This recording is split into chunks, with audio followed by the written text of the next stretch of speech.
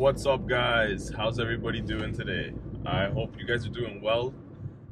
It's still kind of crazy with this COVID thing, and as you can tell, we're not in the Jeep right now. We're actually going to pick up the brake caliper or brake calipers because they were so cheap. I ended up deciding to just get both front ones because I don't need the other one to seize on me.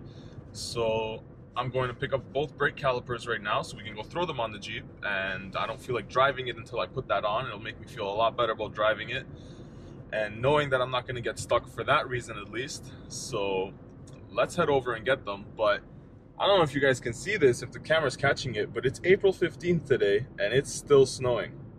Like, I don't know, but yeah. And here we are, but we're not allowed to go inside because of this whole COVID thing. So I have to call this guy, pay by phone, and then he'll bring out my stuff. So let's check it once it gets here, I guess. Let's see if we got the right ones. And yeah, that looks like the right one. And the beautiful thing about this Jeep is it's only the two sliders that hold it on. So you've got these two guys and the line, and that's it. It's pretty easy. It goes on and off real quick. Should have both of these done in less than an hour. And nothing left to do but go back and throw them on. So I'll see you guys at the Jeep. And I don't know how well the camera's picking this up right now, guys, but it is snowing. Like, it's actually legit snowing. So I don't understand. April 15th, I'm ready to pull the motorcycle out, and this is the weather I'm getting? Come on. Well, at least we got the Jeep. So first things first, guys, gotta take off the wheel, but safety first. You don't want to catch corona. I usually don't wear these, but so while it's still on the ground, crack all your nuts loose.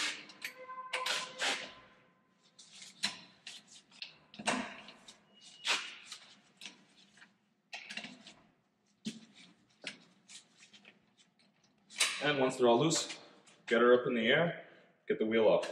Two bolts, one on the top, one on the bottom. There's no carrier on this.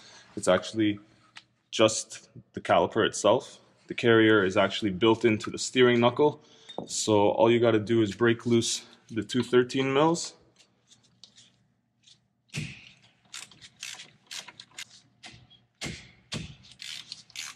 And before you actually get it off, break your line loose, because it'll be a lot harder to do it once you do get it off. And don't take the line off, just break it loose. You can pinch it so that it doesn't leak. I'm not pinching it today because I'm going to do a quick swap. I've done this many times, but you can pinch it if you do want it to stop leaking and you want to just avoid having a mess.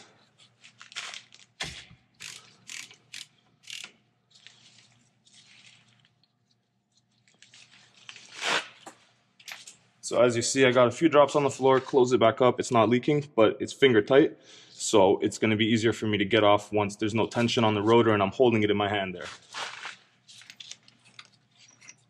Once you get your sliders out, a quick pry from each side should get it loose. Sometimes you have to fight it a bit,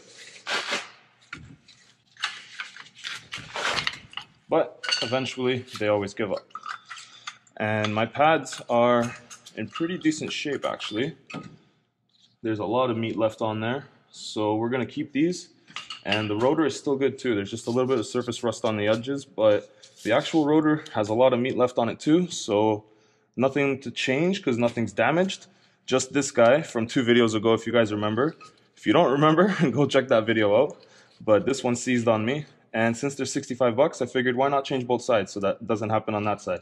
So once you get your line out, quickly grab it and thread it in the same position that it was in, so that the little flat spot on the line catches the little flat spot on the caliper and it doesn't keep rotating.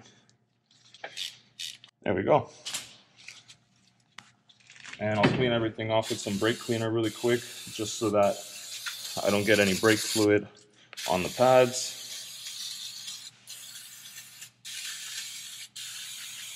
And if everything's clean, it's a lot easier to check for leaks once you're done. After you replace the line, put your pins back in. I already got the top one in. And once you tighten everything down, here comes the fun part. Time to bleed the brakes. So luckily I have a second person to go inside and press the pedal for me. If you don't, there is a one-person method, which I have not done, so I will not explain. So if you guys want to see that, I'm sure you can find it on YouTube, but today we're going to be doing the two-person method, so in a second you'll see how that's done. Okay, so now everything is nice and tight. I'm going to get my brother to pump the pedal, and when he pumps the pedal, I'm going to get him to hold it on the third pump. I'm going to open up the bleeder here, and once I do that, either air or fluid is going to come out, and you keep repeating this process until nothing but fluid comes out. That way you know all the air is gone out of the piston, and then you're ready to move on to the other side. Well, you could do both sides at the same time, but I don't feel like lifting both sides up at the same time, so today we're doing one side at a time, guys. So let's go. Keep pumping, keep pumping. Hold it.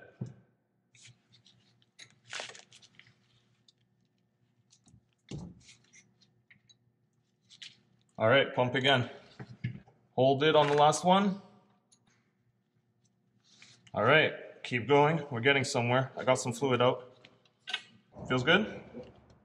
Alrighty, then that side is all finished. Now I get to slap the wheel back on, and we're gonna rinse and repeat and do the other side. So same thing, get your wheel off.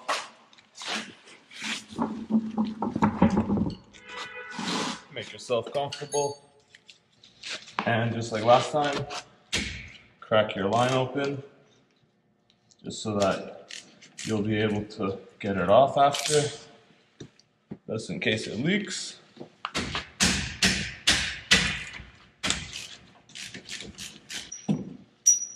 Try it out again.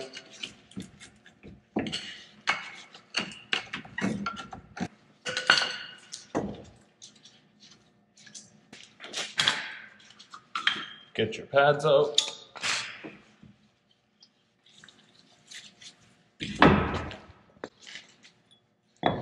And one thing I didn't mention while I was doing the other side, guys, copper washer. Don't forget your copper washer.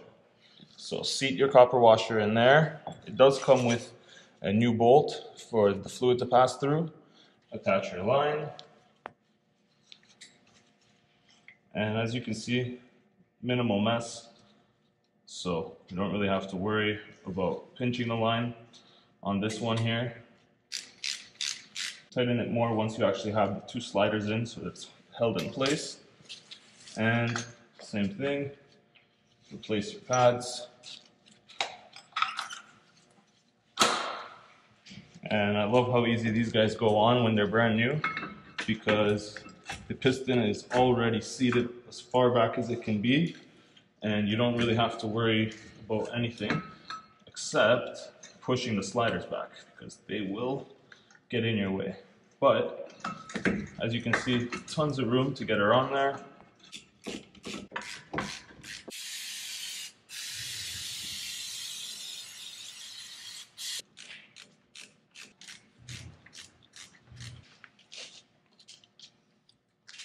Don't forget to check your line.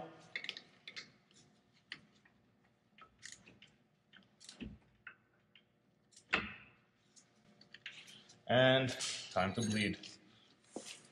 Hold it.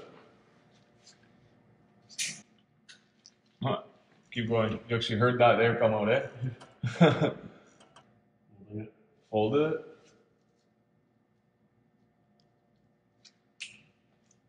Okay, a little bit of fluid. Keep going. Pump it.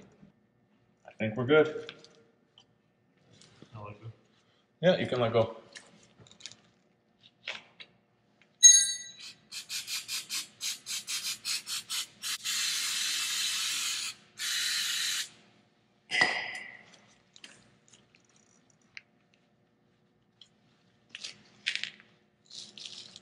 Pump it a few times for me. Can I hold it? No, you don't need to. Alright. How's it feel? Pretty good?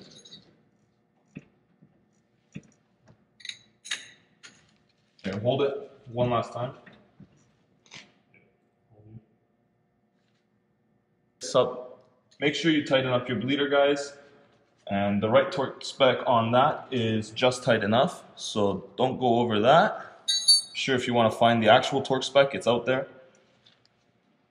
And that's it. Put the wheel back on and call it a day. And now that we got all the wheels back on, it's a good idea to check brake fluid.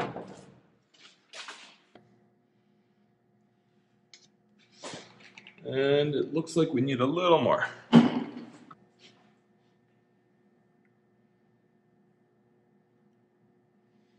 And we are full. So I ended up bringing it outside last night and leaving it out here. So let's hop underneath really quick. And nice and dry. Now let's check the other side. And if it's dry, then let's go test drive it. Yep, nothing there. So, good to go.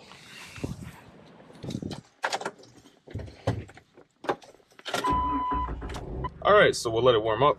I've got my brake fluid in the cup holder just in case anything goes down and we need to add some. I have all my tools in the trunk.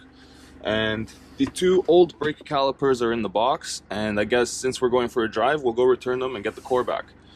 And if you don't know what I'm talking about, whenever you buy parts that are substantially rebuildable, so like you can actually take them apart and put them back together like new, such as brake calipers, they take them back from you and give you a deposit, sort of, so that they can rebuild them and you just get your money back. So it's a little bit cheaper on your part and they can sell the rebuilt ones after. So yeah, just gonna go return these real quick and we'll be out of here.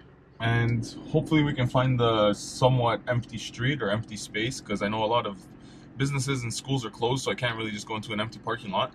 But we can see if we can find somewhere to do some heavy braking or heavy testing or whatever you want to call it. Just see if the brakes lock up and just, yeah, see how well they work. Because you don't need them to fail on you when you need them. Let's put it that way. So I think it's warmed up now. Let's go. Alright, just a cul-de-sac over here. So let's see how good these brakes are. Drop it in neutral and foot to the floor. I think they grip. I think they grip hella good. And yeah, that's because I don't have ABS, guys.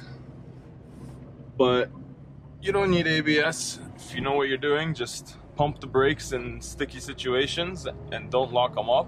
But most of the time you should be alright without ABS. These old vehicles didn't come with it, so I'm not too worried. And we're just about here now at the parts place. So let's go call this guy to pick up the 2 calipers from me, because I'm not allowed to go in again. And we'll go see if maybe we can do another little bit of testing somewhere. And since we're gonna wait for this guy to pick up the 2 calipers, might as well hop out and check for leaks.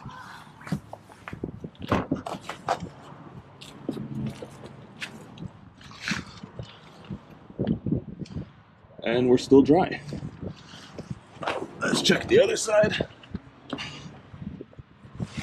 And still dry. Well, at least we did that right. And for anybody wondering, I did change out the screws with the copper washers. So the actual screw going through the line into the caliper is the new screws that come with the calipers. Because, yeah, some people don't change those, and that's how you get leaks. Got my core charge back. Let's get out of here. And for anyone else that drives a TJ, let me know what your oil pressure is usually at, because I don't know if mine is sitting a little high or if that's where it should be, but it always sits just above the middle. But honestly, so far so good, guys. The pedal feels solid.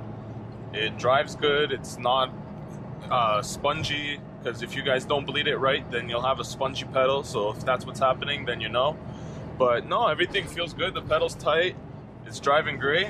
And I'm actually really happy. So Let me see if maybe we can find another spot to test it, but if not, then we're good. Back home now, and fortunately, I could not find anywhere else to test it, but we can check the brake fluid real quick, and everything looks nice and full. Still pretty clean in here. It's actually really clean in here. It's nice. And I think that's gonna be a successful day.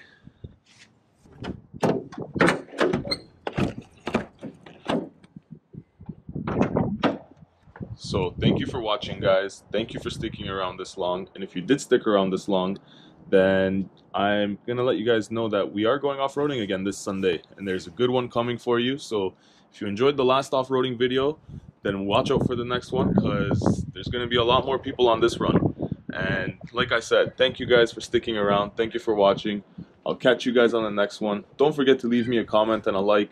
And don't forget to subscribe so you don't miss any of the craziness that's coming up next, because it's a whole lot more planned for this Jeep. So until next time, guys, take care, stay safe, stay healthy. Peace.